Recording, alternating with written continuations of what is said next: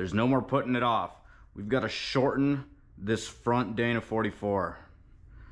Now, I feel like I've repeated myself quite a lot, but this bad boy used to be 65 inches wide. And we decided the last video that we liked the 53 of the rear. Now, in the front of the car, typically for these off-roaders, you see the front track is a little bit wider than the rear, but I really don't want to go that much wider because already with 53 inches, my tires are going to stick out 1 3/4 inches over the body. And I feel like that's about as much leeway as you're going to get before you start getting into trouble. So maybe I'll go for 54, 55, but probably not. Maybe 54. So we're going to do a little bit of measuring, see what we can get away with. For now, I would just really like to shorten that long tube, but that might not be in the cards. So let's get to it. So I do have a rough idea of how much we got to cut off. Like I said, we're going for around 53 and this thing is 65. So that's about a foot. I roughly marked it right here just to sort of see how much I was going to be chopping, see how that felt. It doesn't feel good, truth be told, but it is what it is. This Dana 44 is probably overkill for what we're going to be doing, but it was the right price. There's a lot of good deals being ran for 4th of July right now for Dana 44 parts. So believe it or not, this is cheaper than going for a 30. So let's go for a quick look. That is 49 1/4. All right, something to consider is that the tube isn't quite that knuckle to knuckle measurement that we took. If you can see right here, there's a little lip on it. So we're just gonna measure that. This is definitely something where you're gonna wanna measure thrice and cut once.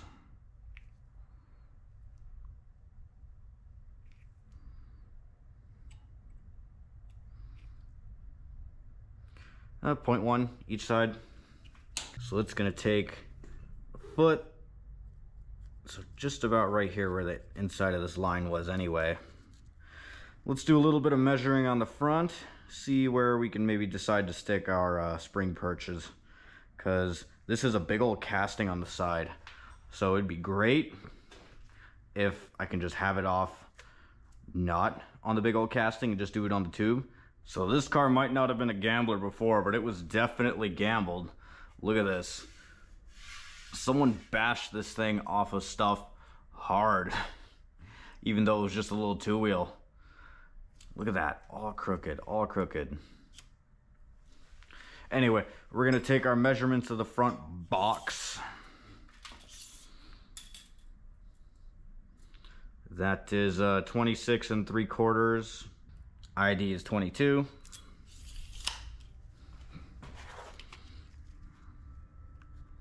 So it should be 37 now. 37. And like I said, it was 27 on the inside of the box, 27, so that's 5 inches in on either side. That would put the outside of our box 37 minus 5.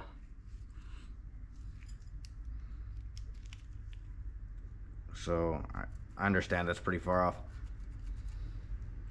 32, and then 5 off. Okay, there's the inside of the box. Interesting. So something I do see here is this is gonna be pretty close. The box, the end of the box is here. So our spring, it's gonna be like a 2.5 spring. So that's gonna, you know, that's gonna make our way over here. And our spring perch mount is going to be like an inch over there. But I think we can avoid that with a couple of things. Now I'm building, I would say, 95% of what I see here on the most detailed instructions that I could find, and that is a ad, old listing on Bring a Trailer for a Datsun 621, or excuse me, Datsun 521 4x4.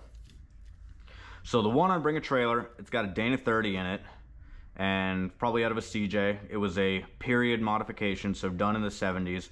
not too much to work with aside from CJ's, and it would have been the right width anyway.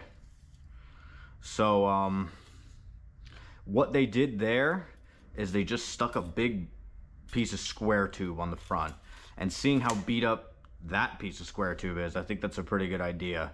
If we're gonna have some 4x4 forces going on here, it'd be a good idea to stick some more reinforcement on the front there, extend it a little bit. That would also allow us to put some bigger leaf springs on it, you know, bring back a little bit of the shape that was lost right there. But one thing that you can see in the bottom of that build is when they did bring this box out, they moved the spring mounts out a little bit. So like I said, probably an inch is about all we would need, and an inch isn't really going to eat up any space at all. I do want to keep this sway bar, so this sticks out 1.5 inches. So we got about 1.5 inches of clearance anyway before we would hit this this sway bar. So as long as our tubing and our springs are thereabouts, we're not actually going to lose anything, and that's a pretty respectable steering angle. So I think we're good to start cutting. We only need to cut the long tube side. So we do have a little bit of leeway here. Like I mentioned, there's a bit of offset on this tube, and you could poke out 1/8 too far in or too far out, and it wouldn't be that big of a deal. So we don't want to be messing with that. We don't want to just go, you know, any kind just because we got a little bit of leeway. We're still going to try to keep things exact, especially because I don't have a big chop saw, big bandsaw. I do have this, the old tape trick. Just going to lay out a ring of this painter's tape. Here's our mark for 53. I totally covered our mark there because I want to be on the safe side and stick out, if anything. Well, I'm not gonna lie, I'm pretty nervous. There's no going back from here. But at the same point, there's no going forward unless I do it. So here's nothing.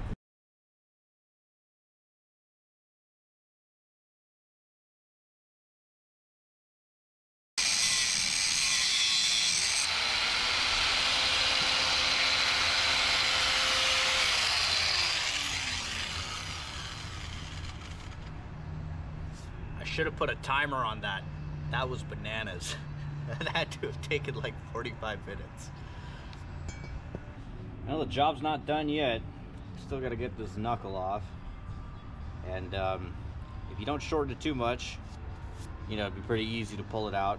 But doing it this way, you're gonna have to take the grinder, cut off wheel, whatever, and just eat away at this weld until we're flush with the knuckle.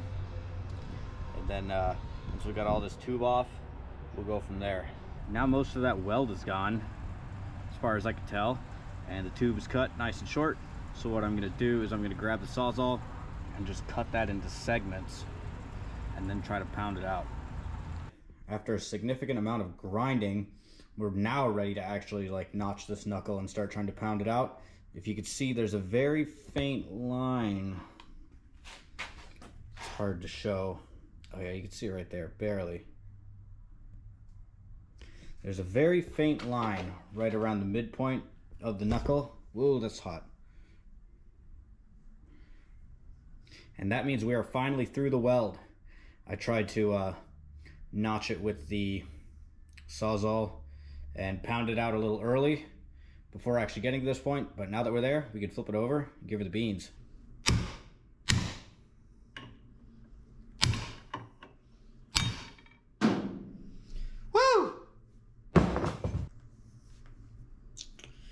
Got it. Man, that was arduous. Took the Dremel and I put a little shoulder on our tube and a corresponding shoulder on our knuckle. And now it's time to get it on there. Just got it oriented just about the right way I want it. Won't be able to make fine adjustments until we go there. Alright, that's started. So we got that started on there and got everything level. From this exercise, I came to realize that my my garage is not very level, so that's about the best we could do. Check camber.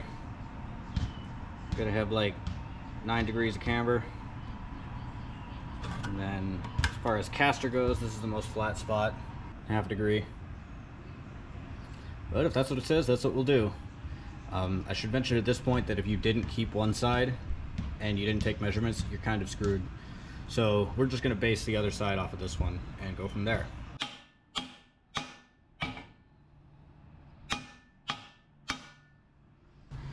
All right, got it pounded on there. I'll admit I did use the torch. Let's get our measurements checked.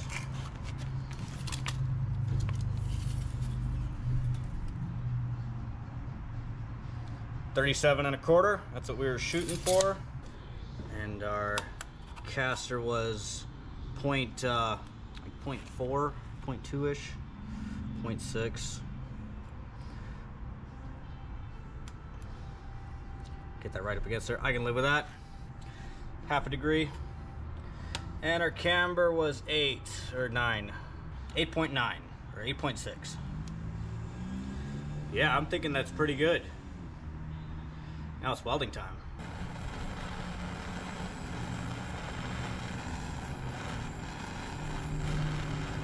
Okay, so I just heated the piss out of this thing. And so that should get me halfway there. Then my crappy 110 welder will do the rest. And I'll have you know that welding is an art. And baby, I'm about to finger paint. So stay tuned, get ready. If you care about welding, you might want to just look away.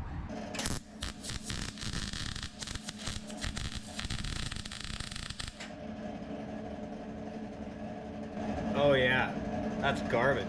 I think I might just tack it and then take it to someone or somewhere that's got a welder with some chest hair. Oh.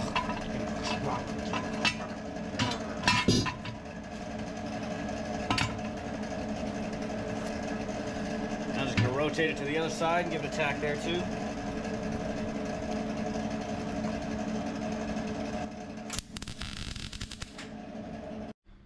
Well, there we go. There is our Dana 44 shortened down, so it'll be 53 inches once I got all the other garbage on.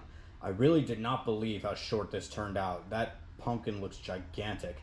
I had to come move it over here, double check all my math, but yeah, that should work.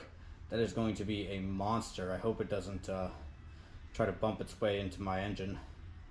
Either way, what's done is done. We'll have to move the oil pan around if it comes to that. But I'm pretty stoked the way this turned out, minus those garbage welds. The plan from the beginning was to just tack this and then take it over to a friend's that has a 220 welder. And I just laid down the most garbage tack, and I just thought to myself, I can do better. I can do better. I can do better. And at the end of that, I was all the way around, and well, turns out I couldn't do better.